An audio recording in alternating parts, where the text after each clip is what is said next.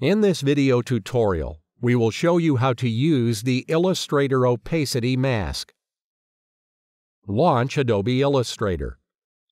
Go to the File menu and choose Open.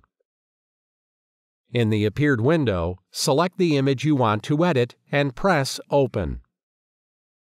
Go to the Program toolbar and select Pen Tool. Then go to the document area and apply the pen tool to the image. When done, switch to the Selection tool from the toolbar and select all pen tool created points while holding the left mouse button and moving the mouse.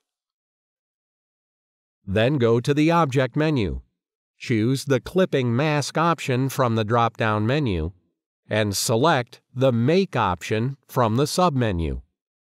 Now the Illustrator Opacity mask has been successfully applied to the selected object.